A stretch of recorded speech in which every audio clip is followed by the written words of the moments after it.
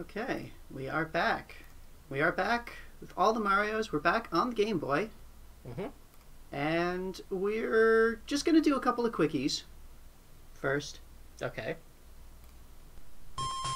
Game Boy version of tennis.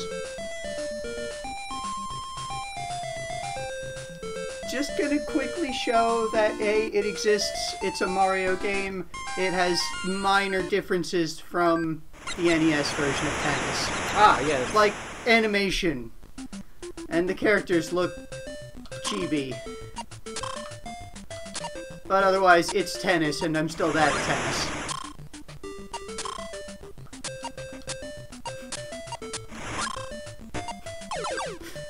You can see a big picture of Mario yelling fault.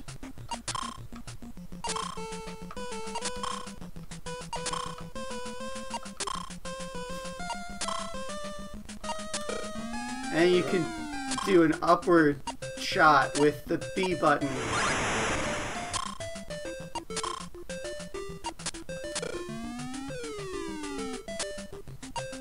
Hey, I scored a point.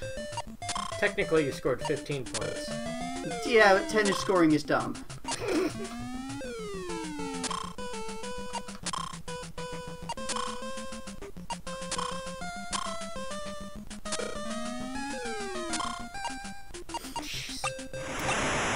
This is the level 1 computer, by the way, so, I don't know what's up with this.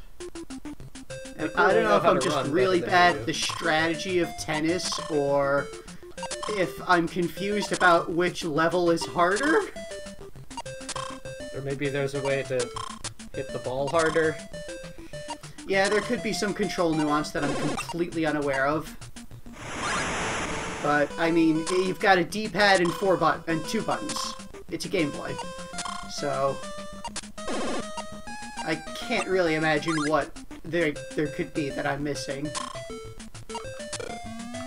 It's like, the amount of time that I spend, like, holding the button or anything doesn't seem to have any effect.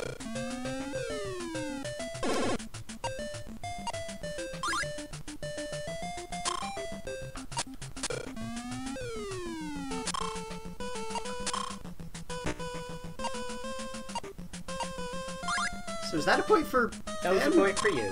Okay. Because it got over the line. Wasn't sure if it counted since it did hit the net. Yeah. I don't know.